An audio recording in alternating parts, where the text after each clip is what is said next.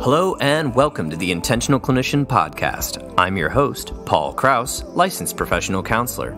I'm so excited today to have Elaine Birchall on the show. She is a hoarding behavior and intervention specialist and the co-author of Conquer the Clutter, Strategies to Identify, Manage, and Overcome Hoarding. Elaine is a social worker by training, and she is joining me on the Intentional Clinician to help demystify and de-stigmatize hoarding. Elaine talks about many different elements on this interview, and I think you're going to love it. She discusses research, strategies, real-life cases, and tools to help clinicians assess where their clients may fall on the hoarding spectrum. There's something for everyone in this show.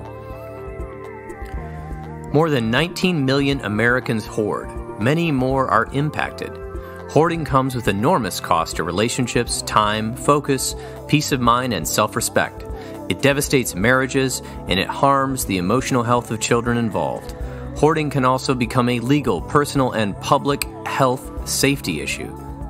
Without hoarding-informed, supportive interventions, people who hoard will continue to experience further deterioration in their mental health and in their living conditions.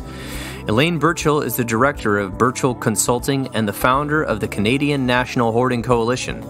She specializes in helping individuals with hoarding disorder to understand and change their relationship to things and to clean up their environment. She trains mental health professionals across North America on how to treat folks who hoard and counsel family members who are impacted, among other things. Elaine has a wonderful amount of information on her webpage about all the other things she's involved in and the book we're going to discuss today. And now for the interview.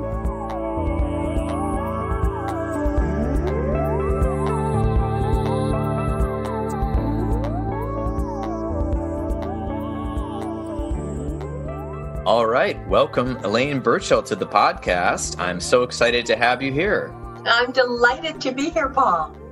Wonderful. So all the way from Ottawa, Canada, right, on Zoom, here we are, and we're going to be discussing the topic of hoarding and your new book, Conquer the Clutter, Strategies to Identify, Manage, and Overcome Hoarding. And I'm so excited because I don't know much about hoarding, and you are a hoarding expert. So I think this is going to be an interesting interview for everyone who's listening. I have been reading over your materials, and I love how easy it is to understand it. But I would love for you to kind of talk about, just for the people that may not know too much about hoarding, what is hoarding, essentially? Hoarding is a disorder, as of May 2013, that can qualify. I guess one of the first important things to say about it is if it functionally impairs a person's life significantly enough, it can qualify as a disorder, and therefore it is eligible for consideration under human rights legislation for reasonable accommodation. All right. So that's an important thing to know. Hoarding, when it plays out, basically has three criteria. The definition in the DSM-5, the Diagnostic Manual of Mental Health Disorders version 5, is about 3 pages long, but it can reduce to three criteria. And the first is, and every hoarding situation has to tick each of these boxes, even to a minimal degree. So there must be what most people would describe as an excessive accumulation. And I say a failure to resolve. Now, we're not talking just discard, but to resolve the buildup, the excessive accumulation.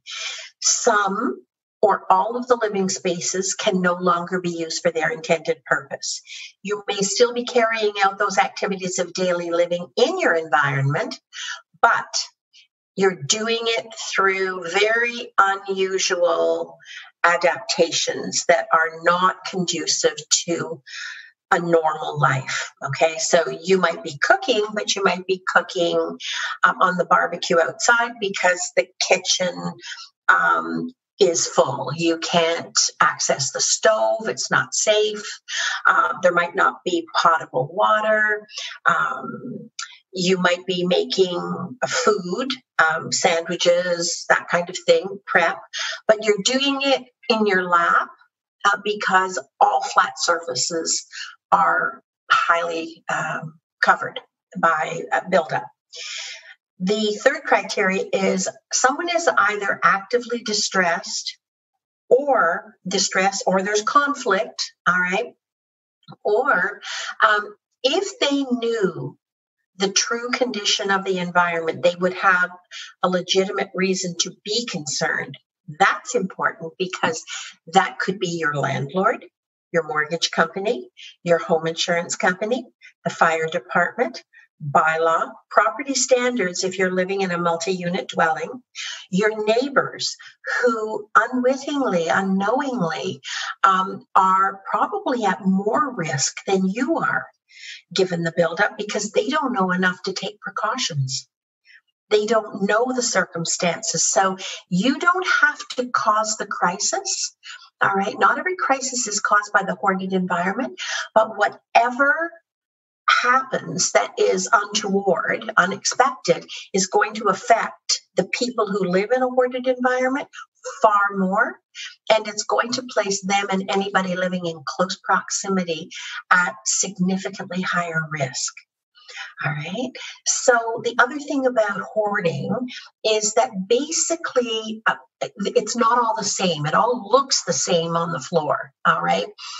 And there's nothing that is inherent in hoarding that makes it squalid, all right, or dirty, or even disorganized.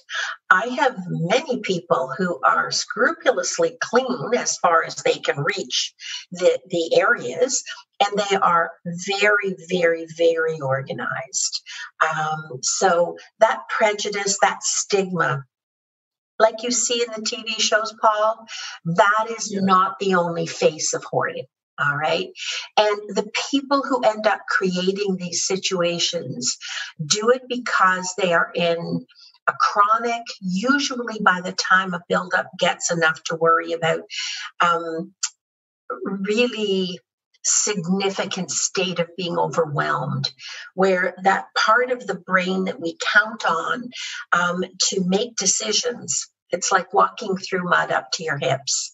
They just cannot think strategically enough using the executive function part of the brain because of the state of being overwhelmed. And then there's a lot of other secondary losses. And it's not all the same. There are different types of hoarding. Well, I'm glad that you are defining that immediately at the beginning. And I was going to ask about the DSM and it being a disorder, because I think there is a stigma and a shame around a lot of mental illnesses that it's being shattered. However, one big one that I've not heard being shattered is hoarding, for sure, because there are TV shows, what we call quote unquote reality television, although I've worked in television, so I don't call that reality television because I understand the editing process. Good television is what it is. Yeah. Right. So there are shows about hoarding and whatnot where they try to do these giant interventions and change people's life in like an episode. But that may not be therapeutic or useful. But it may, it might be good for gawking at and having an emotional ride to have some popcorn with. But also, I think it does give a bad stereotype to hoarding as sort of like, oh, gross, versus, wow, this is somebody who's really suffering and having a really difficult time in life. And this is a symptom of something deeper. The hoarding is an entire set of disorder, but it's also a symptom of maybe a deeper emotional unrest and trauma or other problems in their life. And then also that all hoarding is not the same. Like you said in materials, adaptive hoarding, which is when somebody like really takes advantage of a good deal going on and they stock up and try to keep it all organized, but it just starts to become overwhelming because of the amount of materials they're kind of getting. Is that what I'm hearing? The thing about adaptive hoarding, so there's adaptive hoarding and there's maladaptive hoarding. All right. Adaptive hoarding is what you're talking about. You might buy in bulk, you might hold on to things and you might organize them, or you know where they are. But the difference between adaptive hoarding and maladaptive is nothing ever goes past its expiry date. All right. You use the things. You don't buy something when it's on sale, leave it in the freezer, and it's there 4 years later. All right? You don't lose track of it because it's the feeling of safety that when you over acquire, like somehow you're ready against whatever prevails, the COVID, whatever. All right. You use it, you have a respect for it. It is a good practice if that's the way you do it. Maladaptive hoarding can look like the same thing, but generally it is not used. All of it, the purchase is not used within its defined space or even a little more leeway. There's a whole gray zone around expiry dates and best before dates. I think science has proven that to some extent is true, but it's not black and white. It's not 5 years later that tin of soup is still good or that shelf of soup is still good. You lose track of it and it doesn't get used. It's more for your emotional safety that you overbuy, all right, or that you're highly triggered by something and you over acquire it. And if nothing says you buy it, some people end up, doing the buy for nothing where we trade, but we trade on spec. There is no exchange of funds. These online groups, so they go and they see something that's a really good deal, or it's free, and they grab every opportunity that looks like a good thing to do, with no plan and no space. And then they bring it home, and they don't get to the next stage of how does this fit in my life today moving forward. All right. And then they create situations where they can't walk forward. Yeah. So I like, this is pulling me in two directions. One direction is sort of the science and understanding that hoarding seems to be more on a spectrum, just like other mental health disorders and issues, from kind of like clutter to, go ahead. So if it meets the 3 criteria, even to the minimalist degree, you have a hoarding situation. And it's less useful to call someone a hoarder. I really don't believe in labels, because this is not your identity. This is a situation that you've created generally because of other feeders. All right. We don't actually even know for sure what causes that tipping point. However, the difference with hoarding is that it only heads one way if you don't identify what it truly is for you and you don't get the help you need. The only difference is the lifespan. So you may have people who don't overly acquire a lot, but somewhere on the continuum of acquire, save, discard, or resolve, if it's not a discard, they create a bottleneck. And so if you don't overly acquire, maybe once you have it, you feel a compelling need to hold on to it and save it. All right. You didn't get your money's worth. It still owes you. It's somehow, if you keep the thing, it's like the money goes back in the bank. It doesn't. Once it's gone, it's gone. Or maybe you don't hold on to it. Maybe you just can't resolve it. Maybe you're so overwhelmed that you just don't have the capacity on as regular a basis as you need to make the decisions. Making decisions about your things, because anything that stays in our environment long enough and in enough abundance to cause a problem, Paul, we have a relationship with our things. All right? We have a relationship if it's still there. And then deciding about what to do, where do I start? Becomes confounding, which is why I wrote this book. And services that truly understand hoarding and have compassion and respect for the people who create a hoarded environment are like hen's teeth. And so I wanted that book to stand as a legacy of 19 years' work, but it contains the wisdom, the experience, and the feedback, the experience of people who've actually lived it and who were kind and brave enough to teach me what worked and what didn't work for them, and how individual the path into a hoarded environment can be, and how much the person helping you along out of that path, back out of that situation, needs to understand and respect your path, because that's the path you need to walk out. It's not cleaning up. It is not about cleaning up. It's about helping people understand and develop healthier, more appropriate relationships with their things today as they were today, not as they used to be, not as you wish they could be and hope someday they will be.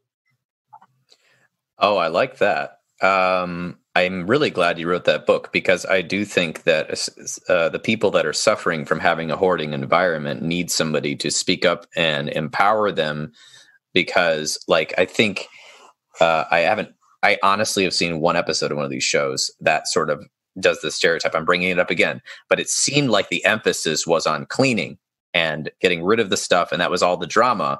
And then right at the end, they said, and this poor woman had witnessed her husband be murdered in this house 50 years before. And I was like, wait a minute. I feel like that's what the episode should be about. The fact that this woman suffered this trauma, and then she started putting stuff in that hallway and started accumulating outward. And then, going deeper, it is a relation. Everyone's different. And so it's a relationship with the stuff. And I think that we can all the listeners out there, have you ever had a possession or an item that you really felt a strong pull to? And I guess imagine if you had 5,000 items that you had that same pull to, what would you do? And then I think that's part of the overwhelm. I know that I think people, there's been an emphasis in my age group on this minimalism idea, that we all have too much stuff, and maybe we should be cutting down how many items we have in our house, and maybe we should be reading ebooks, and maybe we should only have 3 pairs of pants, and this sort of thing is getting popularized. But I think it's very emotional for people to start becoming a minimalist. It's like a big commitment. So just imagine if you don't have the disorder of having a hoarding environment, and imagine how much more difficult it might be for somebody who has a disorder, who cannot, there's all these criteria, but, having difficulty making a decision. Where do I start? What do I do? And then what if this stuff is a self-soothing mechanism? What if it's helpful to me? And that, I think, is taking it to a more critical thinking and holistic mindset, because one thing that stunned me was that there are up to 6% of the population hoards. Absolutely. Oh, that's conservative, Paul. I can't go anywhere. I can't go to an airport. I can't go to I'm not going to restaurants these days, but I can't go anywhere and mention the word hoarding, that I swear the person either self-discloses, somebody self-discloses, they have a relative, they have a parent, they have a family member, they have a neighbor, they know somebody. All right. It is far higher. We haven't plumbed the depths of how prevalent this disorder is. And the other thing too is it's also a misguided belief that individuals who create a hoarded environment they're not all defeated, defective people. Okay. They're not even mostly. Many people, I have had judges, I've had doctors, I've had practicing psychiatrists, I've had lawyers. Have I mentioned lawyers? Have I mentioned lawyers? Have I mentioned nurses, teachers? Okay. People with successful lives who outside of this environment lead successful lives. All right. But the relationship with their environment, the relationship sometimes with themselves, and how much they attend to the balance of their mental health and their physical health gets out of whack. And then that costs them. Yes. And I'm glad that you're bringing up that, and when the diversity of it all, and that there is a stereotype of a defeated, despairing person when this is not the case. We think 19 million Americans or more. And I think there's two things. I want to jump into the research, but something I just anecdotally have noticed as I've grown older is that the self-storage facility industry is booming. And I actually knew someone that worked in the industry, and they are expanding.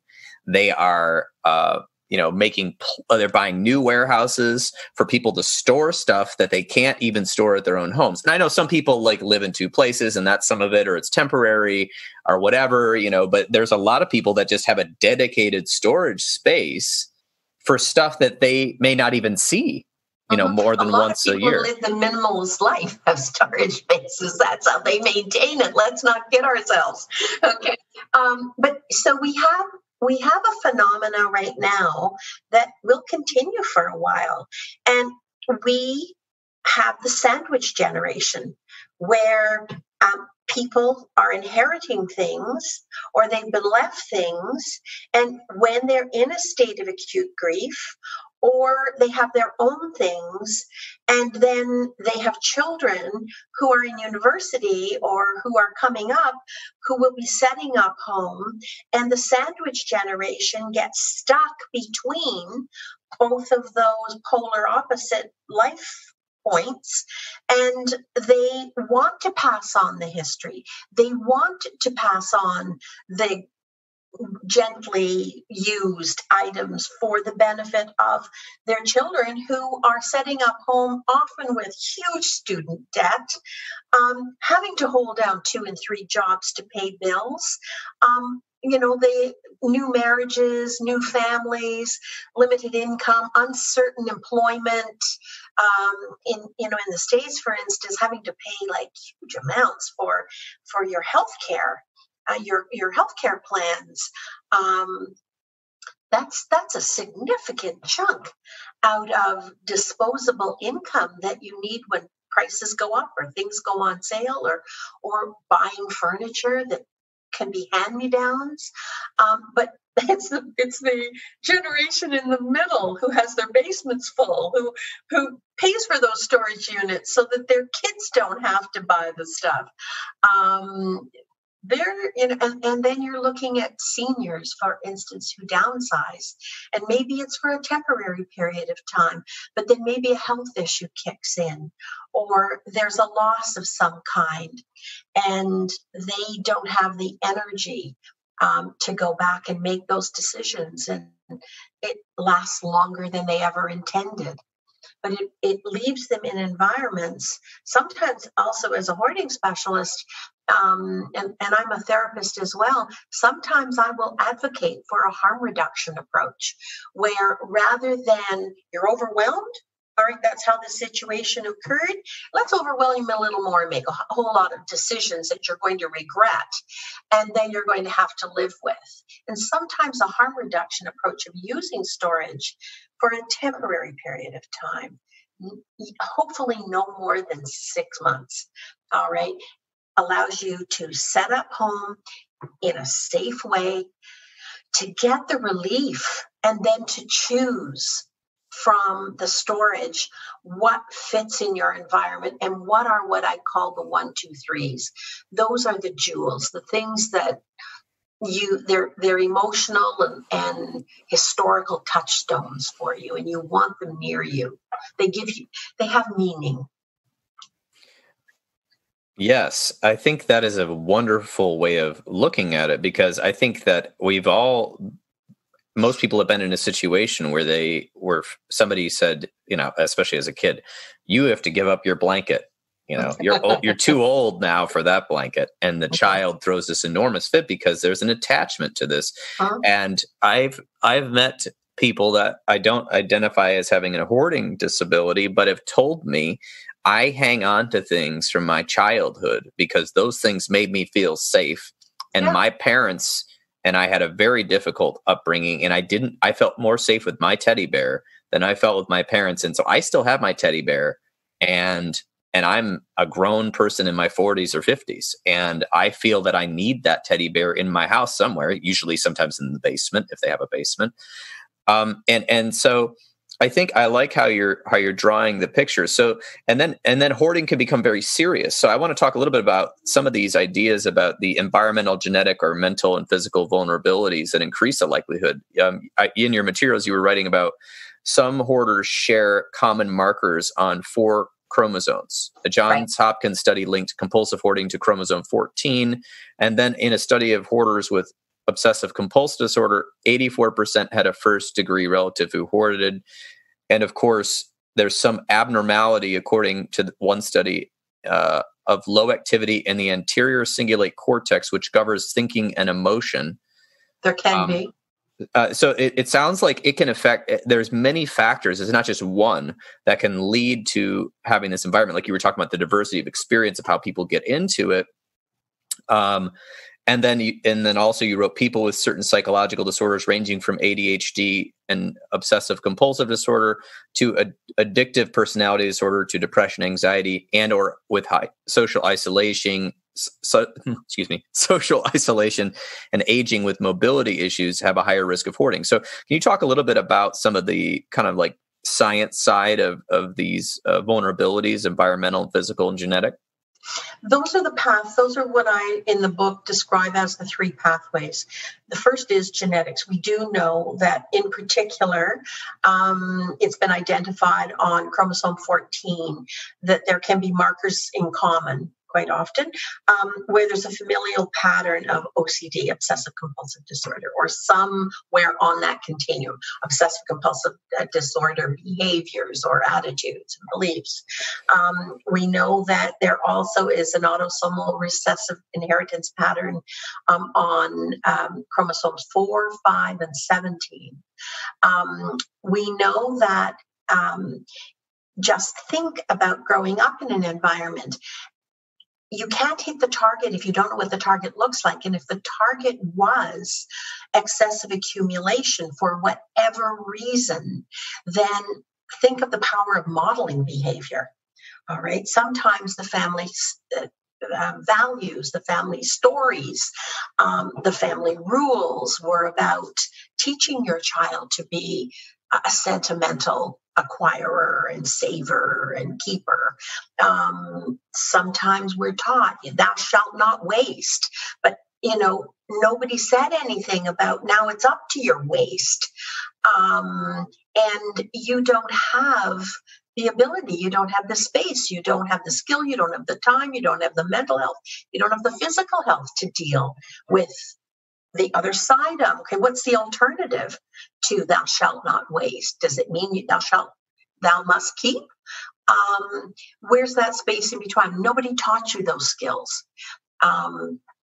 You're talking too about the second path, and that is having a high risk comorbid factor. And that can be things like OCD, obsessive personality, compulsive personality disorder. It can be depression and anxiety to some extent as well.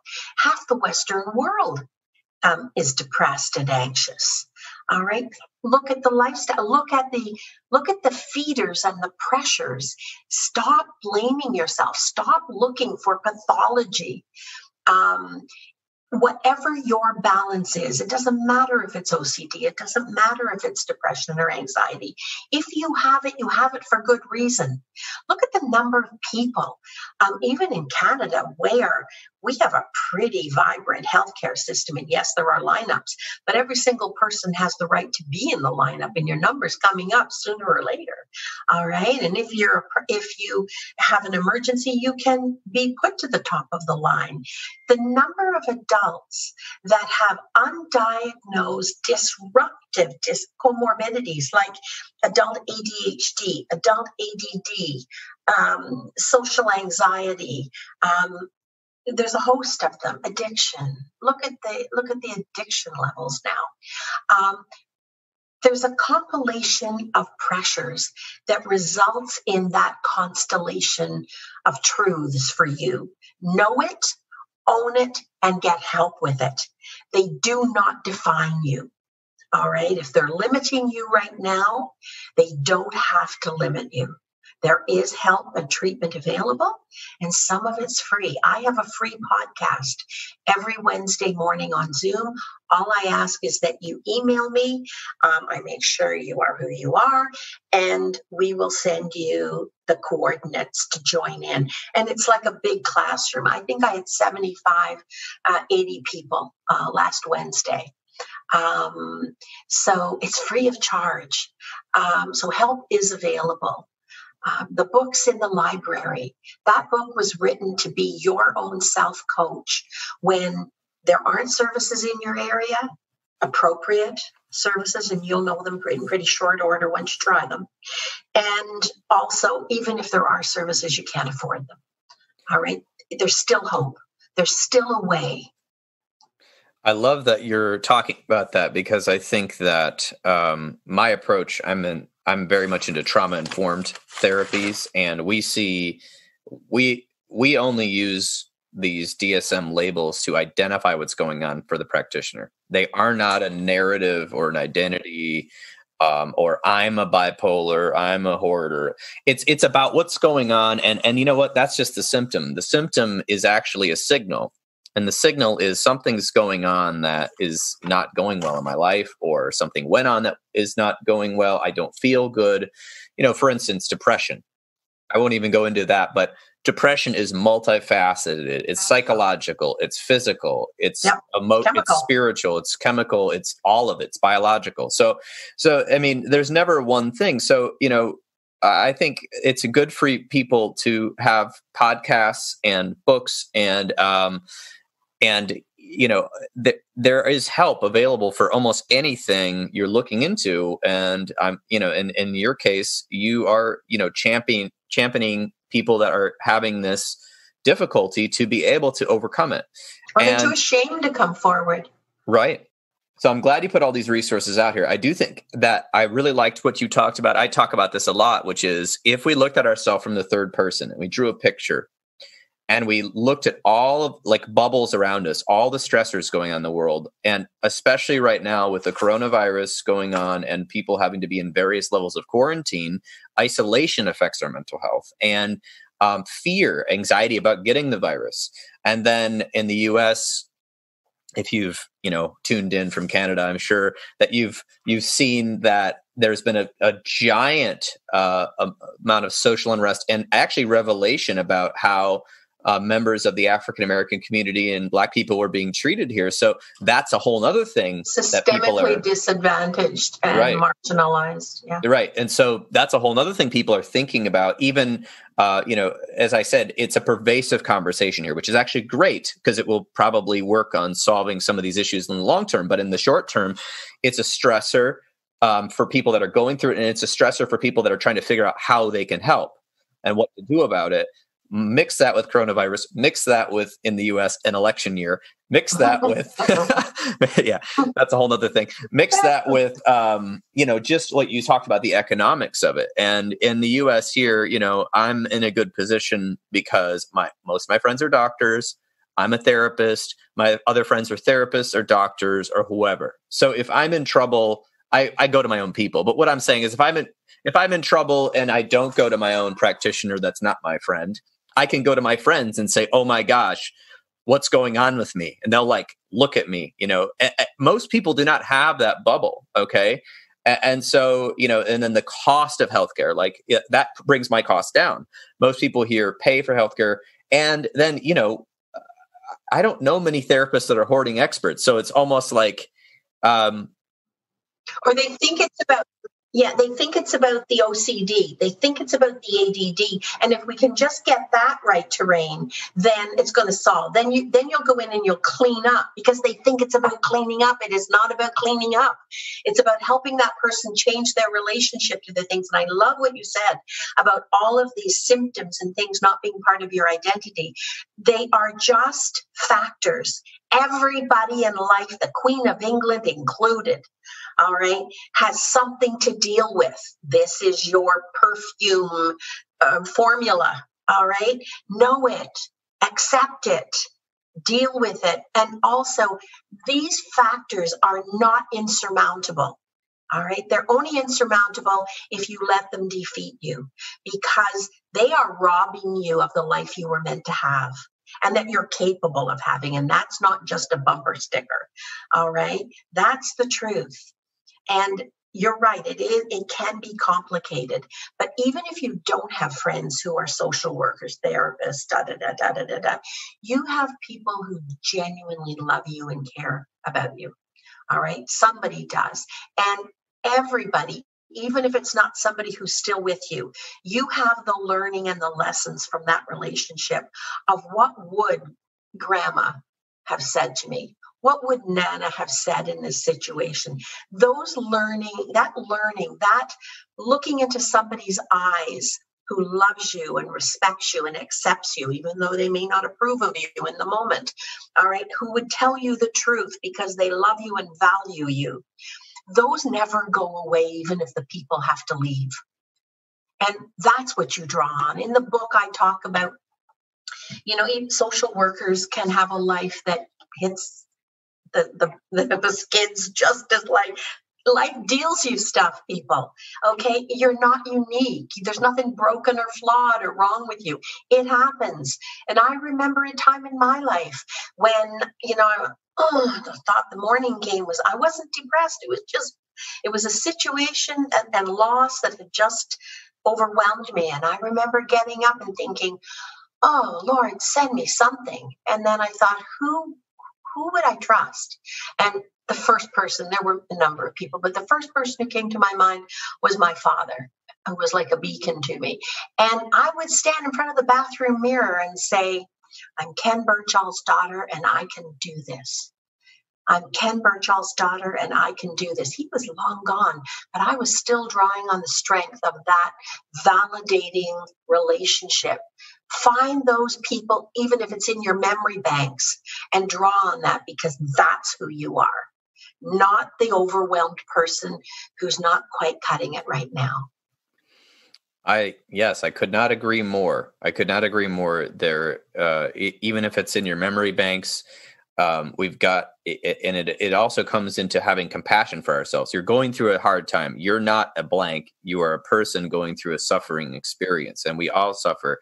And that's another thing, you're an expert, but you just did what I love the experts do, which is I go through hard times as well. And we've all gone through this, and you did this to serve people. You put this book out here to serve people.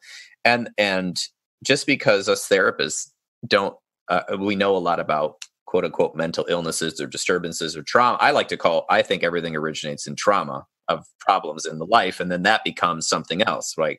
But just because we know about it doesn't mean we aren't going through it too. Oh no! So we need to make sure we get a dish of it.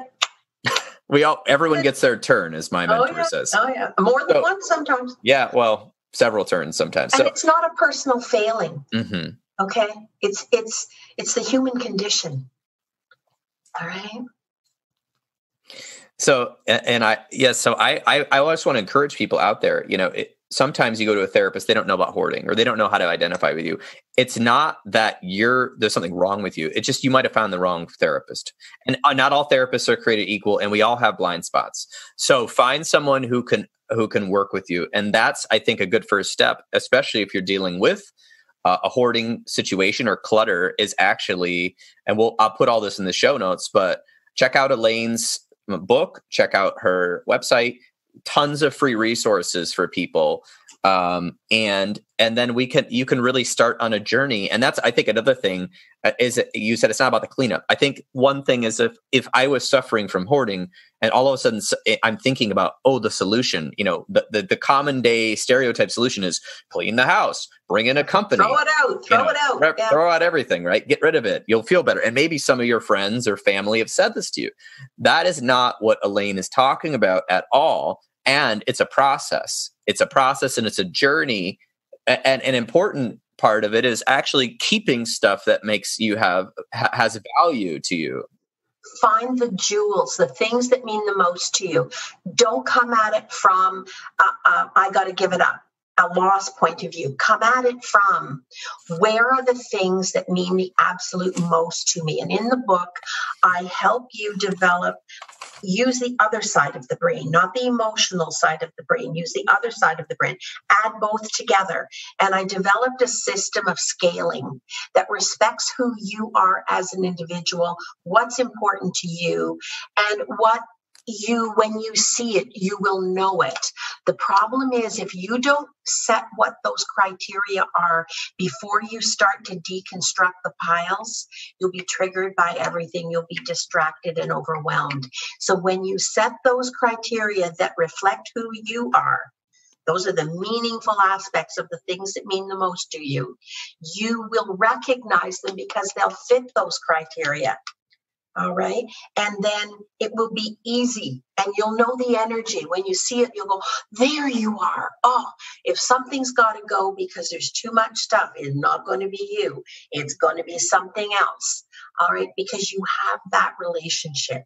And I love what you said, Paul, because if you can put someone into a psychotic break by taking their stuff. Okay, you can do that. And I have seen that happen to people who have come to me after, because I like to say, this is a little bit maybe too visual, but I like to say that when I go in and I see how much stuff there is, the first thing I tell myself is, this is how much it takes to fill the void or the hole that this person is experiencing in their life. And you don't start just pell-mell advising them on cleaning up, because what are they going to use instead to support themselves? And it doesn't have to take a long time. What you do have to do is you have to get a little bit organized and supported in your mind so that you know who you are and what's important to you, and you respect and you live by that. And then you need to develop 3 goals. And the 3 goals are, first of all, every single day, look for the joy, as small as it is, the joy, fun, and play. Those are the things that will give you energy. Then you look for, what do I want to know more about? What do I want to be better about? I don't care if you live on the street. All right. Every person, if you're still drawing breath, is a living, growing, developing human being. What is it that you can use to remind yourself that you are capable of growth and change that's meaningful to you? And then the third thing is boring old work, because we all have to do things. And I don't think, I make a joke in my podcast about, I don't know anybody, I'm certainly not related to anybody, and I probably wouldn't like anybody who jumps out of bed in the morning and says, gee, I can hardly wait to do the thing I least like to do. That looks endless. Boy, oh boy, I would worry about that person's mental health. But that's a fact of life. We all have to do that. But in equal proportions, the balance is like a teeter-totter. All right. Boring old hard work is over here on the right. Joy, fun, and play is over here on the left. And in the middle is growing, learning, developing human beings. So you need to keep your efforts and your focus and priorities in some better balance to start. I like that, because I think that you're talking about the core of the person, and the hoarding again is just a symptom of what's going on inside. And so if we help that person with all the three things you just said and other parts of therapy and other things and other supports that they can get, then naturally it's going to become easier to deal with the hard work of deciding what to keep and what to go and how to get help with that. So, and I love that, because I think that I think when people are coming in from the outside and they don't have that compassion or knowledge about hoarding, they focus on the stuff as we've discussed. So I was curious about, I think that's great, because I feel like you're laying out some practical things people can do. I wanted to bring up a couple of pop psychology things before getting to maybe like another idea. I have three questions. So one of the things I'm going to bring up later is like, what can family members do? But I'm going to get to the first two things I want to bring up is just get your comments on a couple things. So in the US, there's a trend of people that call themselves preppers. And what they do is they buy various things like canned goods, water, well, with coronavirus, toilet paper, although that didn't fit in the thing. And this has been going on for years. They fear some sort of societal breakdown. They're buying all these supplies, weapons, places to stay, oxygen tanks. What do you, and I feel my theory is that it's about a sense of safety. And if I have these things in my house, even if they're almost useless in an actual apocalyptic situation, I feel safer about one happening. What are your thoughts about that? Well, I believe your description screams fear response, and I believe that our first reaction should never be to go to fear, go to fact. Remind yourself, you know what? You're not alone in this universe. An example of that was I don't hoard, and we did run out of toilet paper. And so I thought, oh, this is kind of an irony. But these individuals, if they're really, really stuck with this belief, just possibly open your mind to the possibility that there's some merit. You don't have to believe it, but you are not alone. And you have a network. That network has a network. If you have given as much or more than you've taken in your relationships, somebody's going to help you. Evidence of that was I was having some, this is just random, I was having some work done on a bathroom just before the virus hit. And just around the time that the toilet paper ran out and was running out, one of the workers was coming in, and we were all masked and gowned and whatever. And I said, you don't know of anywhere that they have toilet paper, do you? And he said, no. I thought, okay, well, we're sunk. Where's the Kleenex? Where's the whatever we'll start using? And he arrived the next day, and he said, I had to pick up a part at, and I won't mention the store. And he said, you know what? They were just loading the shelves. And he said, because he arrives early, he's a workman, he's in there 7:30, 8 o'clock. And he said, so I got you 48. We were only allowed one package. You're not alone in the universe. You are not alone in the universe. All right? Go from fact. Go from fact, not fear. Because you're on the defensive when you go to fear. And defensive, nobody ever won a game by only playing defense. Okay, you're going to be okay. Use your relationships. Be sure that you invest in them, that you give more than that you take from your relationships, and you will not be alone in the universe having to worry about whether the water went bad, whether the food is stale dated and actually it'll kill you more than it will save you. And somebody will even buy you 48 rolls of toilet paper. That is so wise. I believe I'm talking to a very wise person, and I'm just it's very obvious. And I'm glad that you went there and talked about your personal experience. And I remember, because I was in Arizona for some work where I am a lot in the winter, And because of coronavirus, I was basically trapped in Arizona for 2 months. Not trapped. It wasn't like a bad trap. Like I have a place to stay there, but I wasn't around my main house. And in my house, I buy 2 things of toilet paper at a time and just have them on backup because I don't, I forget to go to the store, all that. Yeah, well, in Arizona, I had a very low supply because it's a small place that I stay at. And so, we were worrying about it or whatever. And you're right. Fear makes us not want to reach out. But I said, what the heck? So I just text all my friends. I'm like, who's got some?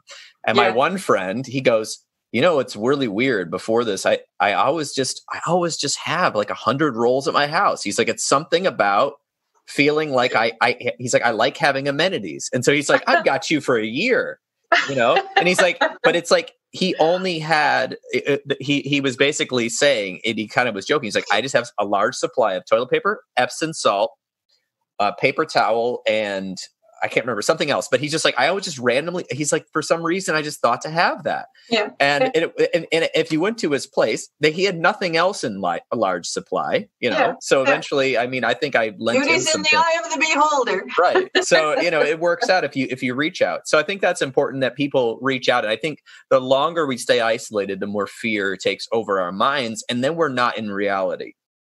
And when we're not in reality, strange things can happen. So it's important to... Then we've only got our own fear, like to run like a rat on a wheel. But the one thing I think that's key to that, though, Paul, might be that you probably invested in that relationship. You probably gave even slightly more than you took on a regular basis from that relationship. And so if we all approach the people who are closest to us and mean the most, and then any others just invest slightly more or more, as much as you can, in a relationship by helping when they need help, then you will never be alone. Okay, you don't have to be a do-gooder. You don't have to be a saint. You don't have to be anything. It's just be aware of everybody's boundaries and limits and treat each other with respect. And, and be that helper when you can. If you're a person who gives, you will receive back. That's a parable of the universe, but it's so true. It's true. I had helped that friend out a lot, and they helped me out, so I was okay. One more pop psychology question before I get to the family question, which I think is a big question. But this Marie Kondo has a very popular show about decluttering, and I think a lot of converts to decluttering. And I have to say, so this is just sort of personal. My wife was like, listen, this Marie Kondo, I think you need to get rid of some shirts or whatever. Some of my clothes that I had, like maybe not worn in a while, they were just in my closet because I started dressing differently for my job and was wearing different types of shirts. And I was like, I felt threatened. I said, wait a minute. What if I need those shirts? What if I have to go dress up for something? She's like, yeah, but you haven't been having to dress up for stuff. I'm like, what if I have to? So it was like this whole thing. I was like, Marie Kondo, stay away. I don't want to watch your show. So can you talk about this, like decluttering? Like you kind of made it hip to declutter your house and have less, but talk a little bit about that. Okay. So without any criticism of Marie Kondo or anybody who ascribes to it, you are nowhere near hoarding or overwhelmed if you can even entertain the possibility of following Marie Kondo's method. And if it works for you and it is not claiming your life or time, energy, and focus, it is then that's fine. If it is not feeding any tendency or exacerbating any tendency you have toward perfectionism or rituals, that's good too. But I would say the vast majority of people are on a continuum of vulnerability where it can become a ritual. And there aren't many people who have the luxury in the real world. There are not that many people who have the luxury of stopping and organizing their whole life in one fell swoop by just not starting in one area and taking baby steps, but actually turning around the whole environment in one fell swoop, do the whole thing, is part of that adage. That's not realistic. All right. That is not realistic. And just thank your lucky stars and know how simple and manageable and privileged you are. If your life allows you that much focus and steam that you can get there and stay there. Let me tell you a little story. So I got a call from somebody who was becoming a new client. She couldn't be released from the hospital after falling and really severely breaking her ankle. She was in aftercare, but they wouldn't release her to her home because of the condition of it. And so she said, I can't afford this. I need to get home. Is there any way? So I went and met her because I don't clean houses and I don't turn environments around if it's going to re-happen right away because you don't have the skills or you don't have the understanding of how it happened in the first place. These people don't need another experience of defeat, okay, and failure. So I'm not setting you up for that. So we had a talk, a few talks, and I decided, that was going to happen here. And so in going through, it was a very chaotic environment when we got there. She couldn't be there. And I said, okay, I want some ground rules though. For instance, when we come across things that what are the criteria for keeps and goes? And with paper can be an extra challenge. So what I will do with your permission is kind of organize it in some way. But I'm going to be leaving the paper and we will do that together after because that can get complicated. But we may need to put things away as we discover them, right? And so we defined the kinds of things in the areas of the house where things should just go, and what the list was. And so when I got to her bedroom, it was clearly a place she had used as a refuge. And because the broken ankle wasn't the only thing that had gone wrong in her life over the last 3 years. And so she said, Elaine, if you're there, I trust you. You can open my drawers. You can do whatever. You and I are going to work together. You're my therapist. There's nothing I will keep from you. Okay, and so if you need to open a drawer, then you can do that. Now, I want you to picture a 2-bedroom, basically ground floor condo, highly accumulated. All right, we got into the bedroom, and I think we got jewelry, and we're going to put it away, and that kind of thing. And not fabulous jewelry. This is not a really wealthy person. And I open the drawer, and I think, huh? And I look around, and the first thing, it's an underwear drawer, panty drawer. And everything is rolled, and it is filed in color coding. And of course, the first thing I thought to myself was, how much time did this take? Like, do you have that much time and energy? If you had that much time and energy, you probably would have devoted it to a lot of other things that were more important than your panties. And so I thought, as a therapist, I always remark and follow up on things that stand out as unusual or things in a situation that you would expect that are missing, and what the meaning for you is. So the next time I saw her, I said, something interesting happened, and I just want to kind of get your perspective on it. So your panty drawer, she looked and she said, yeah, she said, I started to follow the Marie Kondo method, and I didn't know who Marie Kondo was at that point. And I said, okay. And she said, I didn't get too far because I was already overwhelmed, and the philosophy of it was what I wanted. But what I found was finding joy in things and keeping the things that give you joy when you're really overwhelmed or confused or everything gives you joy. it became like, this gives me joy, that gives me joy, this gives me joy. She said, I was lost. And so she said, I could do it in the panty drawer, but I have a book by every person who ever philosophized on decluttering or organizing or whatever. It is not about cleaning up. It is not about organizing. It is not even about the clutter. It's about your relationship to yourself and your relationship to your things. Okay, there is no trick. There is no system. You need to respect yourself first and get help that will respect you, not try to teach you a formula. Okay, you have your own competencies. You just can't grasp them right now because other things are interfering.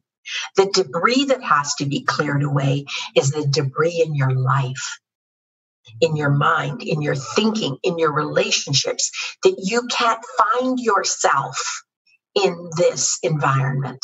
It doesn't represent you. It represents a state of mind that you have been in long enough to create this clutter. And it doesn't have to take a long time. That's why I wrote the book, is it respects you. You can find yourself. It's got 27 tools and strategies in the book. And Johns Hopkins has asked us to write a therapist guide as well. And we will be doing that.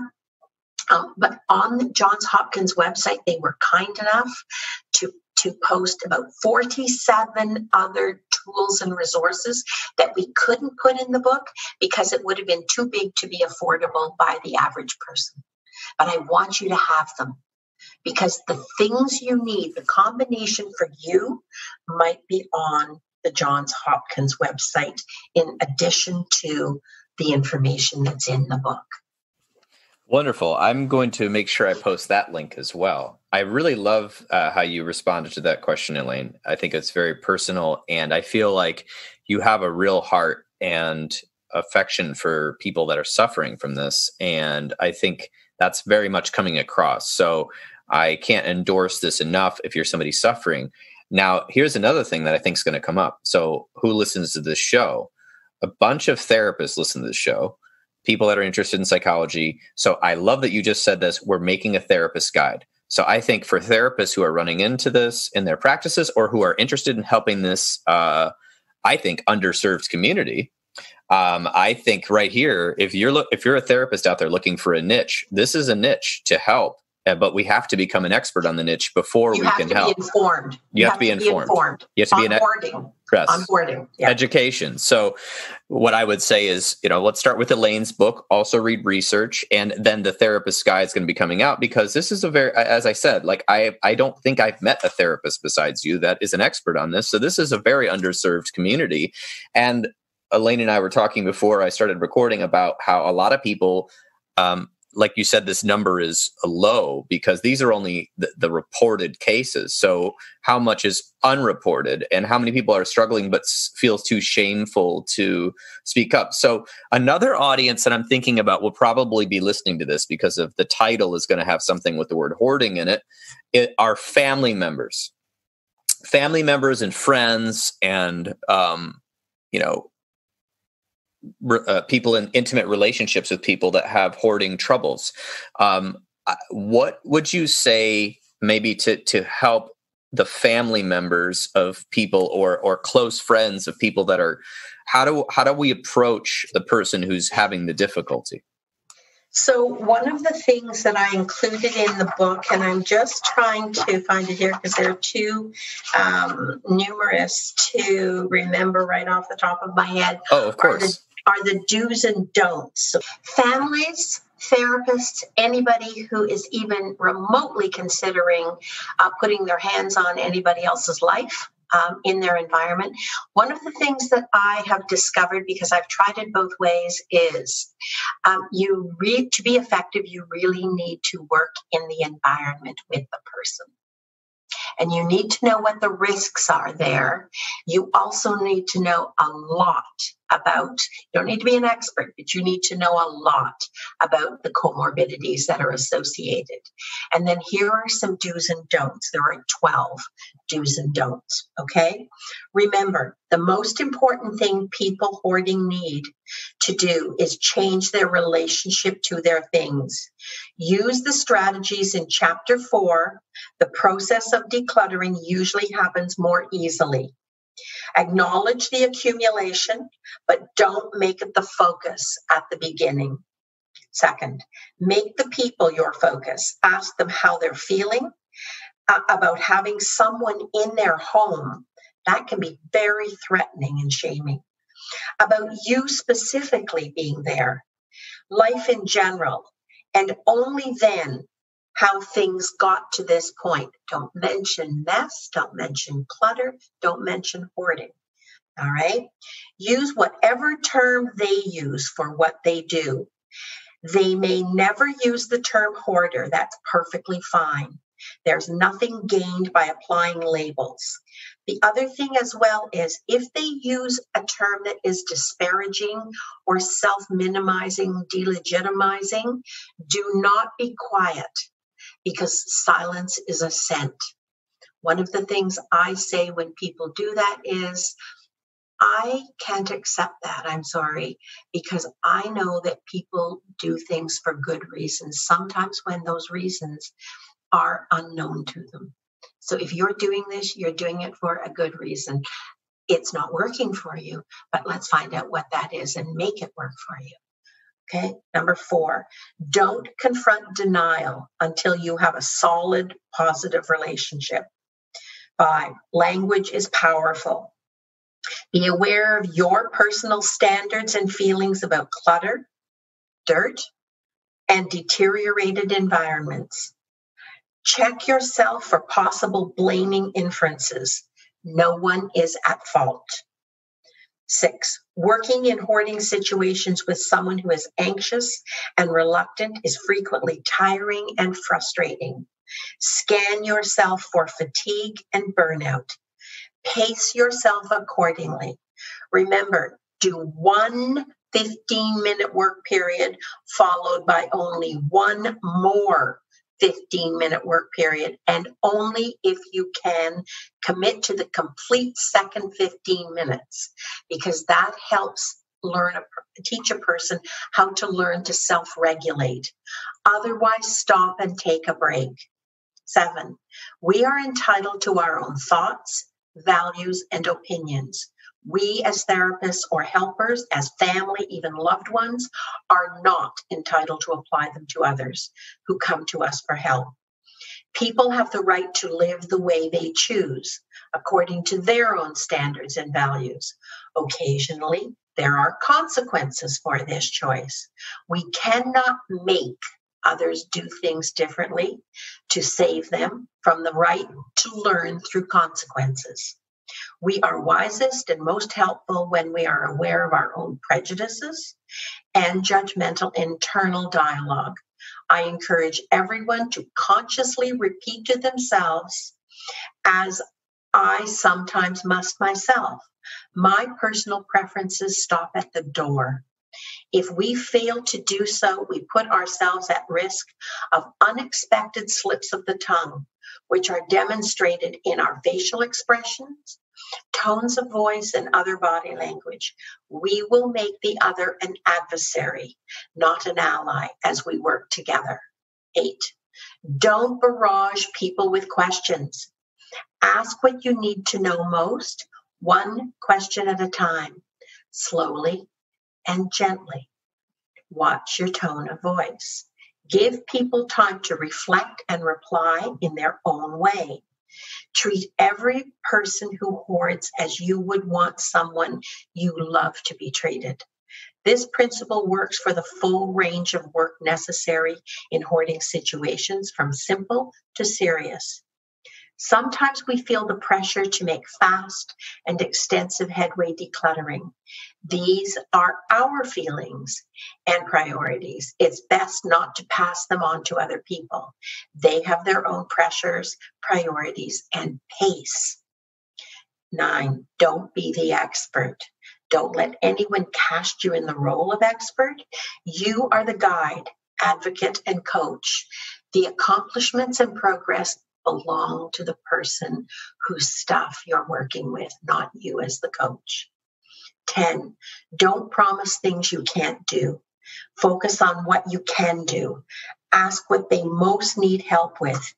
Even if you can help with only a small segment of one of their needs, that is honest progress. Trust will develop from there. 11, don't bluff. Say what you mean and mean what you say, gently and with respect. If you aren't sure, say so. Check your facts when you aren't sure and get back to them. Last, don't try to buy a relationship with the person hoarding by privately taking sides against enforcement officials or anyone else. Even if your personal opinion about the requirements of the authority figure is not positive, work to build understanding between all parties. With your support, people who hoard need to follow the same rules and laws as everyone else. They are part of society, and special rules do not apply to them. Be aware, however, that with hoarding disorder now in the DSM-5, hoarding can qualify as a disability, and they may have legitimate rights to reasonable accommodation under human rights legislation. I think this is a very wonderful gift that you're providing the world, Elaine. And I was just thinking about your whole do's and don'ts. If I could just, not only does this apply to hoarding, but we could just take out the word hoard or hoarding situation and put in any situation that's difficult. So I think that's very well written. And I'm so glad that you shared that with us. I'm very inspired by this. I'm definitely going to read the rest of the book because, things have been a little crazy, but I'm excited to finish it. And it's so far so good. And I'm excited. So I want to make sure that everyone knows all this will be in the notes. There'll be links to get connected with Elaine's materials and her podcast and, all of the things. John, it looks like you have a good relationship with Johns Hopkins University, which is wonderful. I love very privileged to work with them. That's wonderful. Yeah. Big fan. Yeah. So they've been doing great with so many health projects in the US. So I've been a huge fan of that university for a long time. I feel privileged to interview you, Elaine, and I'm so glad you're providing all of this. Is there anything that I missed that you wanted to make sure people have a resource on or anything towards the end here? Sue and I also blog with Psychology Today, and I do distance counseling. If you don't have appropriate resources in your community, then I do distance counseling as far away as Germany and Hong Kong. So if that is an option for you, first look in your community though, and if you can't find it, then please feel free to email me at elaine.birchall@hoarding.ca, and we'll see if we can't either find you resources closer to home, or if all else fails, get you started by working together through Zoom or Skype or some other platform. I love it. Well, thank you so much for making yourself available and all this wonderful material. And I've learned a lot. As I said, I started the show not knowing that much about hoarding, and I feel like I've learned a lot. And so I'm going to definitely learn more over the summer as I catch up on my reading list now that I'm semi-quarantined here. Great, and now you're a resource. I now know who to go to, and this will be going up on our website, and I'm going to keep your materials right here in my office so that I can make sure I hand your information off as appropriate. So lovely. Thanks so much for sharing part of your day. Thank you, Paul. Thank you for the invitation. It was great. Oh, yes, my pleasure. And thanks so much, Elaine. You're welcome. Bye now.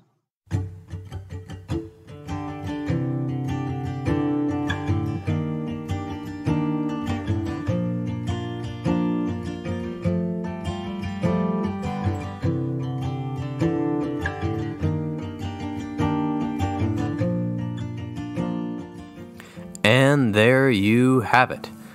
This has been another episode of the Intentional Clinician Podcast. If you are enjoying this show, please share it with people you know. I would surely appreciate it.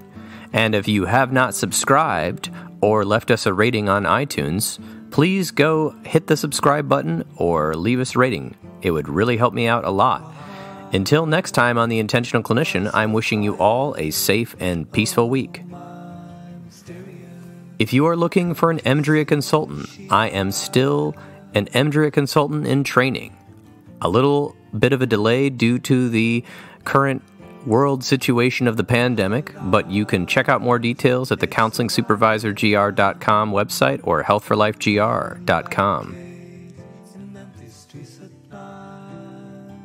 The recording you just listened to consists of the personal opinions of Paul Krauss and his guest, and while these are based upon the literature they have read and their experience in their respective fields, this information should not be viewed as a definitive opinion on any subject.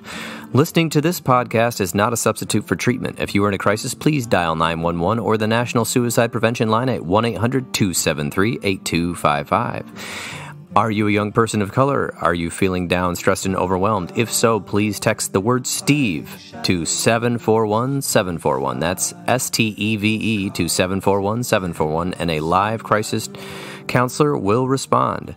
If you are in need of counseling, please do not hesitate to make an appointment with a local licensed professional counselor in your area. You can also make an appointment with the excellent clinicians in the Grand Rapids, Michigan area at Health for Life Grand Rapids and the Trauma Informed Counseling Center of Grand Rapids by visiting www.healthforlifegr.com. Now we are serving the entire state of Michigan thanks to online therapy. Stay tuned for more details. Thanks so much for listening. It's a dangerous game, it's a very fine line, and if one step is wrong, I'll have no cards to play. And that's why I've got nothing to say.